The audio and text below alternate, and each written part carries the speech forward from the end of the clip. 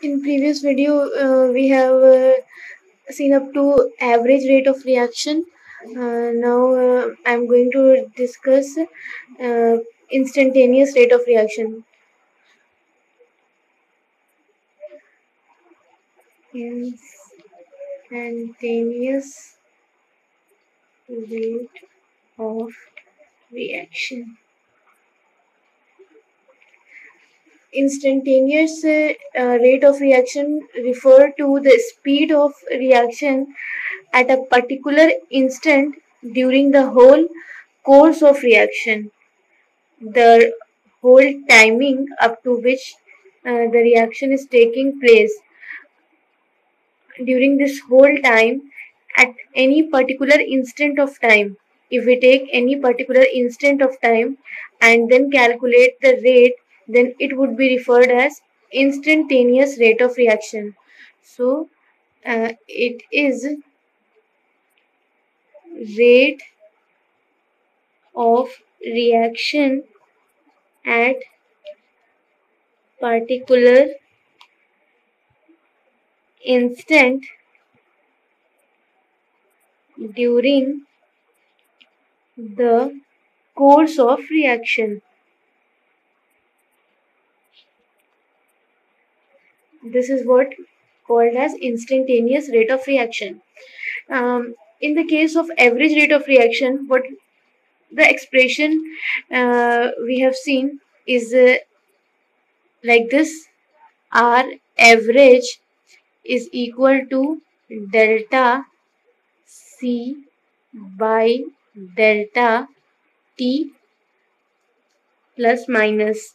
This delta C represents the change in concentration of the reactant or the product, while the delta T represents the time interval for which we are calculating the average rate of reaction. But for our instantaneous, if we want to calculate instantaneous rate of reaction, for this we have to take delta C. We have to take del C by del T. It means this delta T will convert into delta T will convert into dt. It means the time interval which we have taken over here, if this time interval tends to 0, means the interval is so small that it is tending to 0, then it will become a particular instant. Then in that case we will put dt over here and here dc. So in this manner we will get the instantaneous rate of reaction. So we can say that instantaneous rate of reaction is the rate of reaction which is considered for a very small time interval, and that small time interval over here is dt. Uh, we can also say that when delta t approaches to 0, it tends to 0, then at that time the rate of reaction will be called as instantaneous rate of reaction. So when delta t tends to 0, our instantaneous any rate of reaction which we will be calculating is for particular instant of time, and it will be calculated as dc by dt, and again plus minus sign would be present over here. Moving ahead, we will see the graphical representation for both average rate of reaction and instantaneous rate of reaction.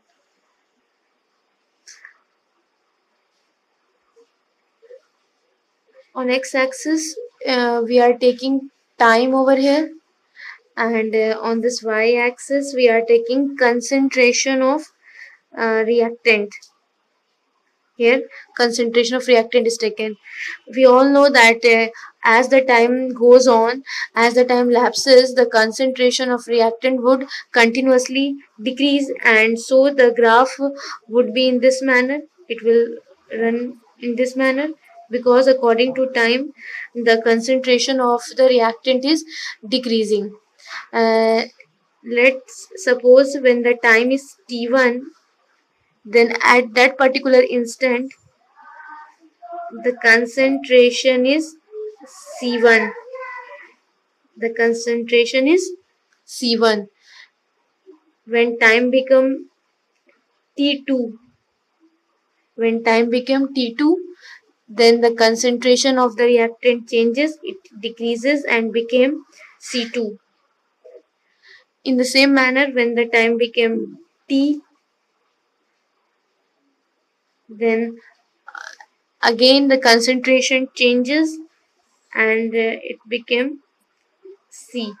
So we are saying at various time interval, the concentration of reactant is continuously decreasing.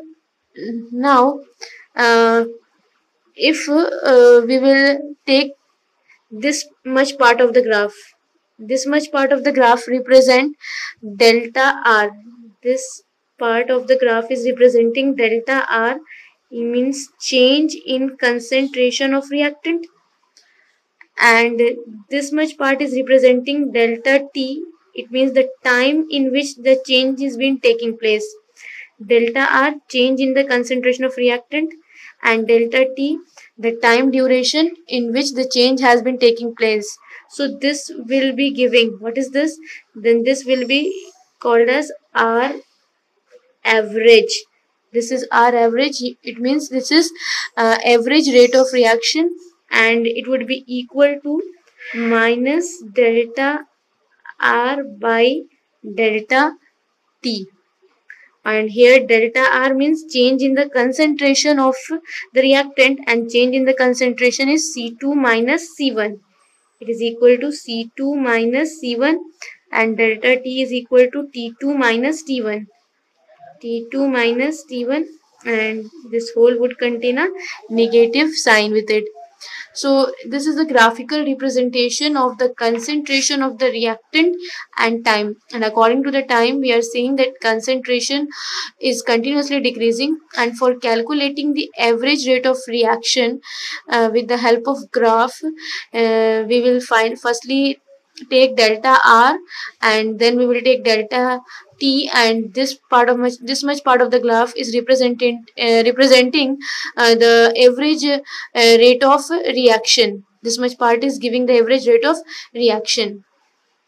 Now if we will be plotting the same graph, but here we will take the concentration of product instead of concentration of reactant, then what would happen?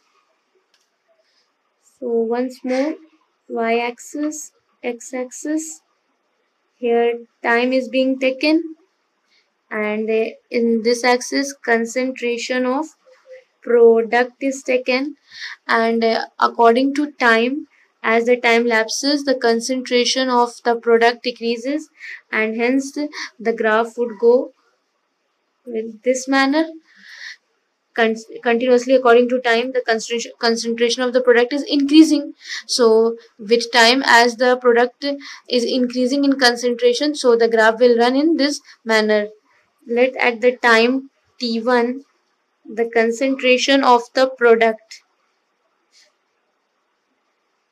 it is C1. Time became T2, so the concentration of product increases, and let it become C2. Again the time changes and it become T. When the time became T, then the concentration changes and it becomes C. So graphically we are seeing that as the time is being changing, the concentration of the product is also being changing and it is continuously increasing. Now if we will take this much part of the graph, if we will take this much part of the graph, then this much part of the graph is representing the change in concentration of product. This much part is representing change in concentration of product, and this much part is representing the time in which the change is taking place, delta T.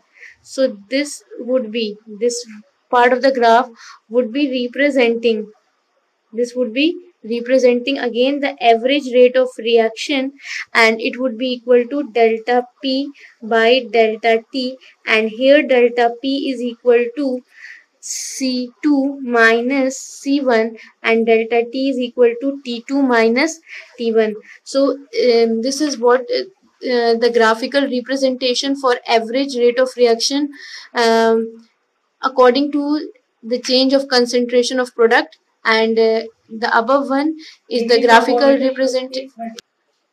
I mean to say this graph is representing the average rate of reaction according to change of concentration of reactant, and this graph is representing the average rate of reaction according to change of concentration of product. Now if we want to see once again the graphical representation but for instantaneous rate of reaction.